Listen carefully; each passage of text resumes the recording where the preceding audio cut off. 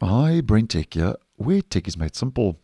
So after announcing plugin support in Bing Chat earlier this year, it seems now that Microsoft is starting to roll out third-party plugin support to a limited subset of users, where Microsoft is now starting to A/B test plugins in Bing Chat, which means that hopefully later on this year, third-party plugin support will be rolling out officially to stable users of Bing Chat in Microsoft Edge.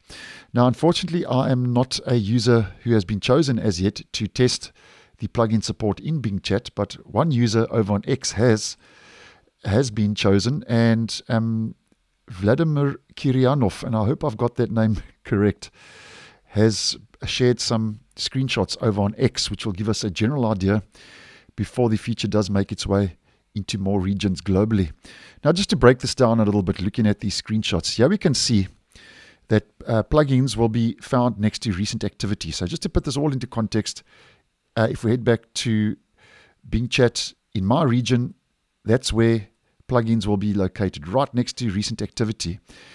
And at this stage, we are only seeing 5 plugins. So there's only support for 5 third-party plugins at this stage, which could change in the future.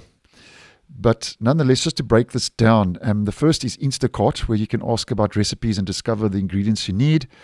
Kayak, search flights, stays and rental cars, or get recommendations where you can go on your budget. Klarna, search and compare prices from thousands of online shops. Obviously, that says it's only available in the US. Open Table provides restaurant recommendations with a direct link to book, and then Shop. Obviously, that is self-explanatory regarding shopping. Now, at this stage, though, if we head to the next screenshot, you can only use 3 plugins for any one conversation thread. And it says here, plugins are locked to a conversation until you select new topic to make changes. So basically, at this stage, just to put this into context again, you can choose 3 plugins per conversation, as it says, until you select a new topic. So if you select a new topic after that conversation, then you'll have to go back and then select your different plugins again for the next conversation, as an example.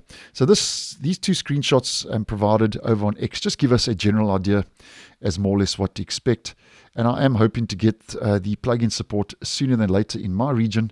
So obviously I can show you this all in real time. Now, currently at this stage, Microsoft hasn't officially confirmed the actual rollout and the testing actually of this. This has only been spotted over on X and on some media outlets.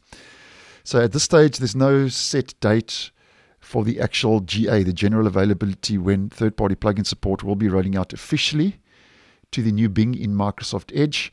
But obviously, if it does start rolling out and does become a feature that rolls out to the general public or does become available in my region, and I can show you plugin support in real time, I'll obviously post and let you guys know.